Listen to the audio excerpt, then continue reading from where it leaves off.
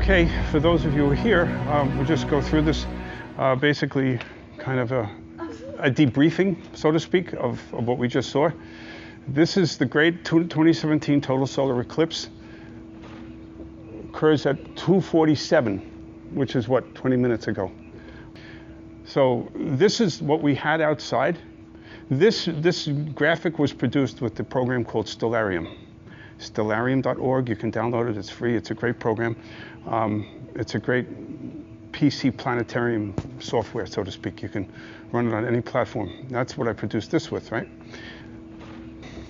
This is the sun at maximum eclipse today. This is what it would have looked in a perfectly clear sky. This is what we would have saw. The planet Venus is off to the right here.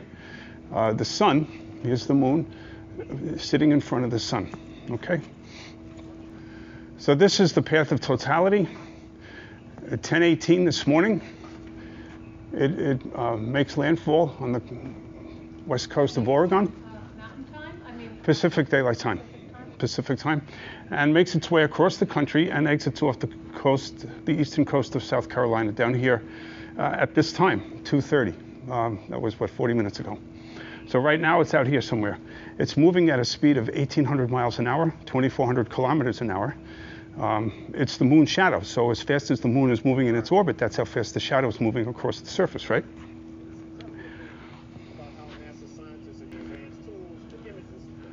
Okay, so what is a total solar eclipse? The moon is 400 times smaller than the sun, but is 400 times closer. Okay, so that geometrical alignment and is such that the moon perfectly eclipses the sun along that, allowing us to observe aspects of the sun that normally would be invisible, such as the solar corona, the hot tenuous outer atmosphere of the sun, the solar chromosphere, the hot layer of gas just above the sun's surface, or the photosphere, and prominences, bright jets of gas, of hot gas that can extend more than 100,000 kilometers out into space above the photosphere. They consist mostly of hydrogen, a little helium, and they're anchored to the photosphere.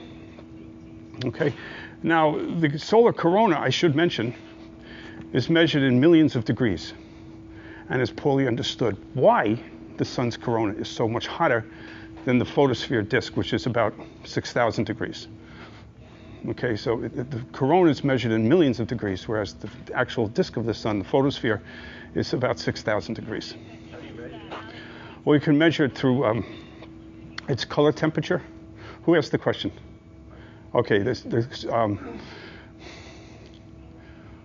its peak output, its peak light is yellow-green part of the visible spectrum. The sun behaves as a black body. Black body is an object that absorbs all energy, radiates none. Okay, yes? Oh, the hat. Okay, so I should say reflects none.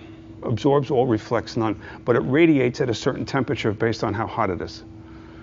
A certain peak temperature, of a certain peak color. The peak color for the sun is yellow-green.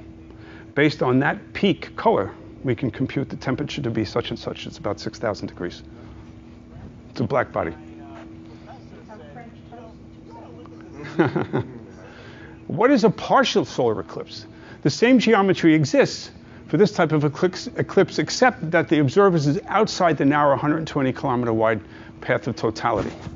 For this eclipse today, the center line of that path makes landfall just north of Newport, Oregon, 10:18 this morning, Pacific Daylight Time, and extends across the continental US and exits the continent 60 kilometers north of Charleston at 2:50, which is, 25 minutes ago. Here in New York, we'll observe a 70% eclipse, which means we'll get about half the amount of daylight. Well, we did, you saw how much dimmer it got, right? How much, it would be half of what we normally would observe. Okay.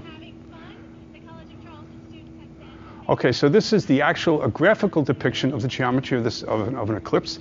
Here's the sun, the earth, and the moon in its orbit around the earth passes through the earth's shadow. This is the moon between the earth and the sun. And this is the umbra, and this is this other cone here, this gray cone, the lighter gray is called the penumbra. Okay. All right. And that's the kind of an animated version of what we just saw. Okay, and this is Earth, Sun, and solar prominence to scale. Here's the disk of the Sun. This is about 100,000 kilometers. Here's the disk of the Earth. So you're going to get a good sense of the sizes involved. Okay, this is the great July 11th eclipse in Mexico, Cabo San Lucas. I took this. This is an animated composite of a series of frames. This is the diamond ring effect. Here's some prominences here. This is the solar chromosphere, the ruby red. Here's a prominence. Here's a few prominences here. You're starting to see the solar corona here. It's a composite of about 22 frames. Okay, and that's repeats. These are the partial phases. This is what we just saw here today, like this.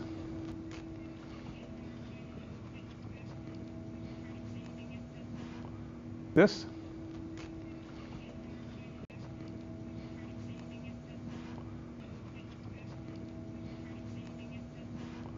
That's the entire eclipse seen in Mexico, a composite of 22 frames. These are the prominence down here. The outer tenuous hot atmosphere of the sun is out here, the solar corona. You were there? I took these. With that same telescope that you saw tonight, or this afternoon, took these same pictures in '91. No, that's mine. I made that telescope. Oh, really? Yeah. So that's the last part of the, and then it starts getting brighter again after this one. Yes, exactly. I'll go back one.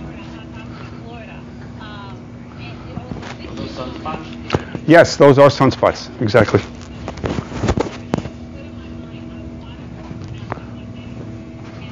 Okay. See, this is what they saw in South Carolina along the path of totality. Hopefully, fingers crossed, they got some good ones. We don't know. Is there an effect on the tides when you have totality? Not really. Well, not. I would imagine very minimal. It would be the normal high tides at full moon, at new moon. See, the gravity's so much weaker from the sun than the moon, so we're not going to really feel the effects. Normally, the gravity would add, the effect would add, but the sun is so much further than the moon. We would feel more of a tidal effect from the moon than the sun. Okay, so these guys are. They're in Oregon, right? Yep, these are. All right, they were in an air. They were basically eclipse chasers. They were flying along. They can't keep up with the moon shadow, but they can lengthen the duration of the eclipse by following it. They were also scientists at various points along the path of totality, collecting data on the solar corona. Okay. Okay, so this is who we are. We're promoting global awareness of how astronomy benefits society and humankind. The eclipse viewing and this conference is made possible by Astronomy for Change. Those interested in visiting our website, please go to astronomyforchange.org. Please visit astronomyforchange.org. Astronomy for Change is a nonprofit organization whose mission is to effect positive change through science generally and astronomy specifically, with the hope of inspiring current and future generations to become more engaged and interested in astronomy and science. Don't forget to visit Astronomy for Change blog, where you can find all types of information, great articles, content about astronomy, science, and technology.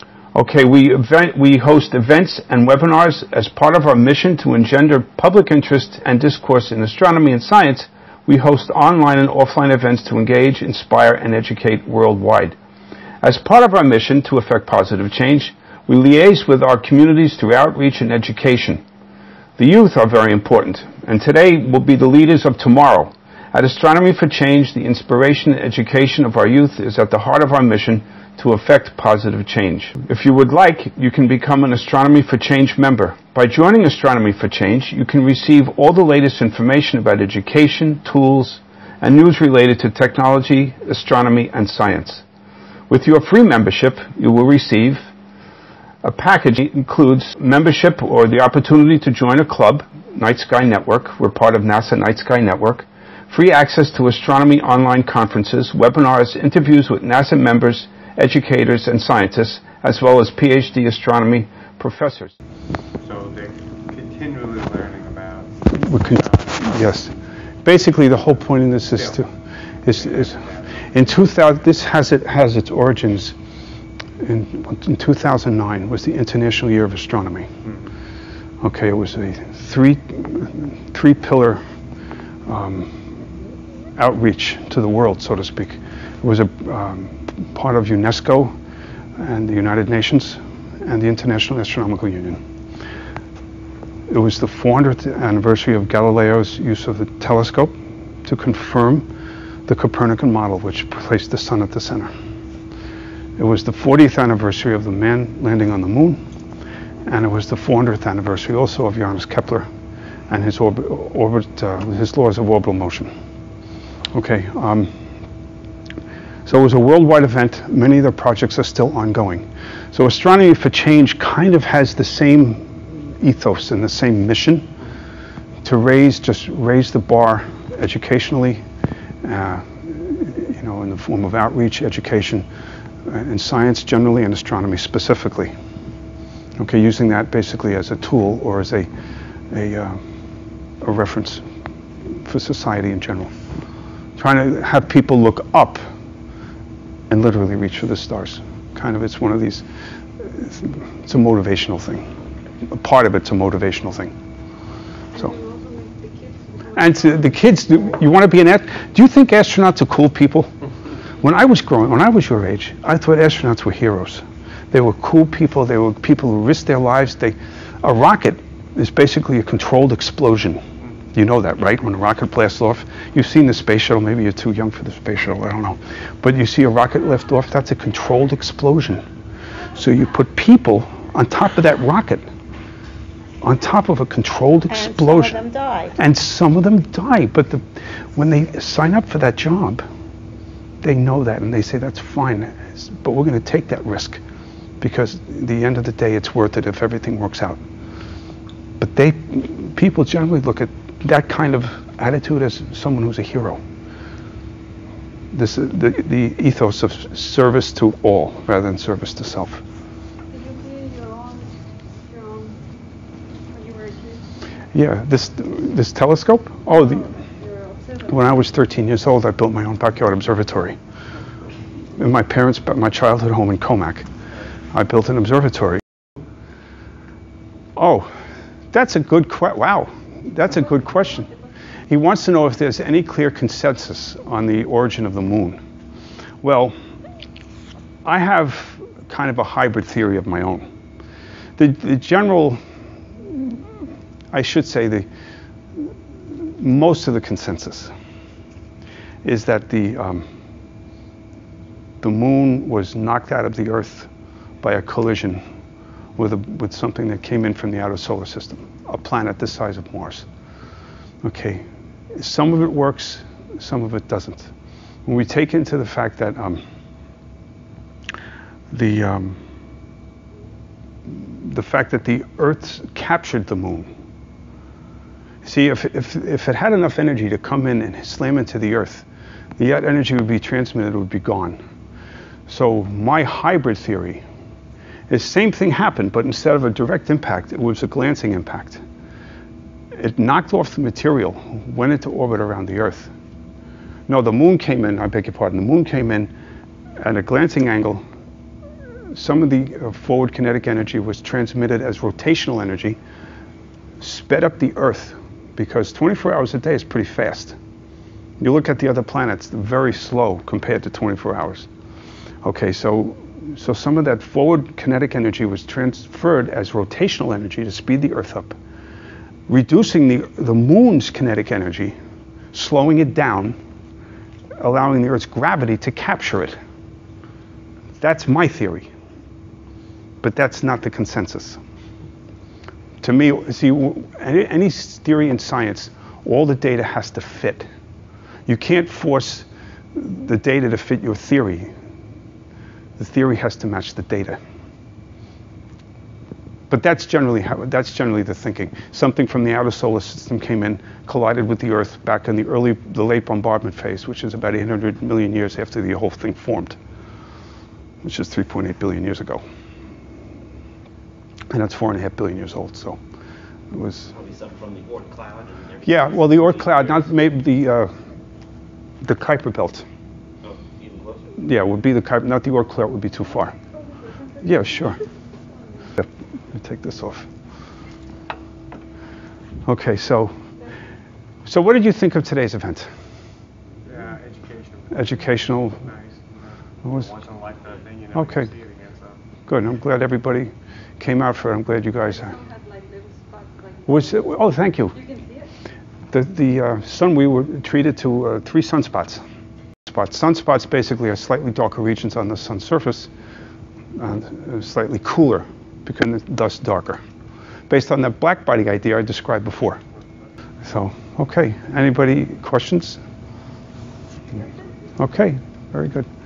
So thank you for coming out. Appreciate it. And Thank you for your knowledge. oh, you're welcome. Just gonna say, Oh, thank you. Of course.